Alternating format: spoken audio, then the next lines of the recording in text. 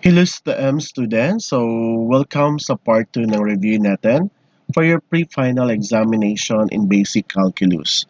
So, determine the derivative of the following given functions. So, we have question number 1, f of x is equal to 2x raised to 3 over 2 minus 3x raised to 5 over 3.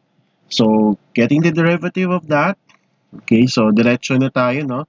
This is f prime of x is equal to si 3 over 2, imumultiply natin kay 2x raised to 3 over 2 minus 1. And then, subtract 2. Okay, ito naman yung isa, 5 over 3, imumultiply natin kay 3x 5 over 3 minus 1. So, isa-isahin natin. So, 3 over 2 times 2. So, makancel natin ito, no? So, ang iwan na lang is 3. And then, copy x. So, 3 over 2 minus 1. So, again, yung tinuro ko sa inyo sa part 1, 2 minus 1, 2 times 1 is 2, no? So, 3 minus 2, the answer is 1. So, copy the denominator, which is 2. So, 3x raised to 1 half, okay, minus, so, 5 over 3 times 3x to the 5 over 3 minus 1. So, ito makancel natin. So, maiwan na lang is 5. And then after that, okay, copy x. So, 5 minus 3 over 1. So, parang ganito, 5 over 3 minus 1. So, ang ginagawa natin, so yung denominator natin, so copy 5. 3 times 1, that is 3. So, the answer is, okay, so the answer will be 2 over 2. 5 over 3. Yeah, I think, okay. So, ang denominator pala natin is 3. Oh, nakalimutan ko. 5 minus 3, that is 2. Okay, 2 over 3. So, therefore, this one is 2 over 3. So, ang derivative ng f of x natin is 3x. Okay, 3x raised to, so natin. Okay. So, this is 3x raised to 1 half minus 5x raised to 2/3. So that is the answer. This will be the answer. Next. Okay, for question number 2, we have f of x is equal to x raised to 1 half. So f prime of x is equal to okay, yung exponent natin is 1 half times x raised to 1 half minus 1. So ano mangyayari? So this is 1 half x, so 1 half minus 1. So, kumbaga yung 0.5 minus 1. So, magkakaroon pa tayo ng negative 0.5 or that is negative 1 half. Or pwede naman ganitong, yung denominator nyo dito is 2 and then that is negative 1 half. Since bawal tayo magkaroon ng exponent na negative, so anong ginagawa ulit natin dyan? So, copy 1 half and then times, ibababa natin yung x raised to 1 half para mawala yung exponent na negative sign. No? So, that will become 1 over 2x squared or pwede naman 1 over 2 square root of x. Okay. Since ito class pwede na to, no? Itong sagot na to. Pwede na yan. Pero kung wala yan sa choices, of course, i-check nyo pa. Pwede kasi natin isulat yung x squared as, sorry, not x squared, x raised to 1 half as square root of x. So again, pwede natin isulat yung x raised to 1 half as square root of x. Okay, so kaya siya naging square root of x dito. Then after that, since may radical naman yung denominator natin, pwede natin i-multiply sa square root of x, both numerator and denominator. So magiging ano ito? Square root of x over, so this is 2 square root of x times square root of x, that is x. Okay, so square root of x over 2x. this is the answer. Okay? Next. So we have f of x is equal to 5x raised to 3 over 2. So what we're going to do, of course, sundan lang natin yung pinagagawa natin, no? We have, so f prime of x is equal to, so 3 over 2 times 5x 3 over 2 minus 1. Okay? So copy again 3 over 2. So copy 5x 3 over 2 minus 1, or that is 1.5 minus 1, that is 1 half. Okay. Now, so i-multiply natin si 3 over 2 sa kay 5. So 3 times 5, that is 15 over 2. So we have x raised to 1 half. Okay, so pwede pa kaya tayong sagot dito.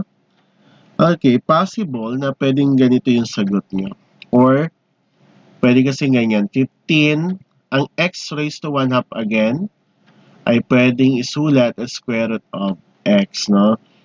So, 15 square root of x.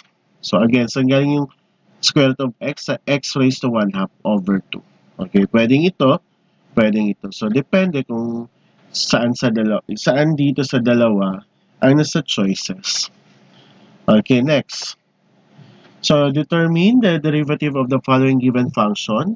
So, meron tayong tatlo. F prime of x is equal to, okay, so that is, ang 1 over x squared ay pwede natin isulat as x raised to negative 2. No, iakyat natin. So, again, ito ay pwedeng isulat na ganito kasi nasa baba. Minus, okay, minus 6x plus 4. Sulat mo lang muna natin. Saka natin kunin yung derivative. So, negative 2 times 1 is negative 2. Copy x. So, negative 2, bawasan ng isa, minus, ano yung derivative ng 6x? So, that is 6 lang, no? Ang derivative naman ng 4 ay 0. So, therefore, the answer will be negative 2x raised to negative 3 minus 6. Okay, so again, I repeat the answer. So the answer is negative 2x raised to negative 3 minus 6. Okay, I think this is the last question sa part 2 ng review natin. So kapag ganito, kailangan expand nyo muna. No, expand nyo muna. So the given is y is equal to 5x to the 4th minus 3x squared minus 1 times negative 5x squared plus 3. So expand nyo muna ito. Multiply 5x to the 4th times negative 5x squared is negative, okay, 25x to the 6. Okay, kasi add the exponent. 5x to the 4th times positive 3. So that is positive 15x to the 4th. Next naman. So we will have negative 3x squared times negative 5x squared is positive 15x to the 4th. Okay, diba? And then negative 3x squared times positive 3, that is negative 9x squared. And last, ito, negative 1 times 5x squared, ay negative 5x squared, that is positive 5x squared. Okay. And then negative 1 times 3 is negative 3. Okay. So again, negative 1 times 3 is negative 3. So after that, okay, so what's next? Anong next na gagawin natin? So double check natin, no? I-double check natin. We try dito. So double check din lang natin. Baka mamaya mali yung sagot natin. So negative 5x squared times, that is 25. Negative 25x to the 4th. Negative 5x squared, that is positive 15x to the 4th. This is 6. And then negative 5x squared, that is positive 5x squared. And then next, 3 times 5x to the fourth, that is 15x to the fourth. And then 3 times negative 3, that is negative 9x squared. Okay, and then last, 3 times negative 1 is negative 3. Okay, so tama lang pala. So pagsamahin natin, so we have negative 25x to the 6 power. So ito pwede pagsamahin, that is 30x to the 4th. Okay, and then ito, negative 9 plus 5, that is negative 4x squared minus 3. And then, saan natin kunin yung derivative niya? So, ito yung expanded form nito, no? Wala pa tayo sa derivative. Kunin natin yung derivative ngayon. So, negative 25x to the 6 plus 30x to the 4th minus 4x squared minus 3. Okay, so what is the derivative of this? 6 times negative 25 is negative 150 x to the 5th plus 30 times 4, that is 120 x cubed. And then that is negative 8x. Okay, so this will now the answer. Okay, so that is the last question for the part 2 of our review. So abangan nyo bukas, okay, yung upload ng part 3 and part 4.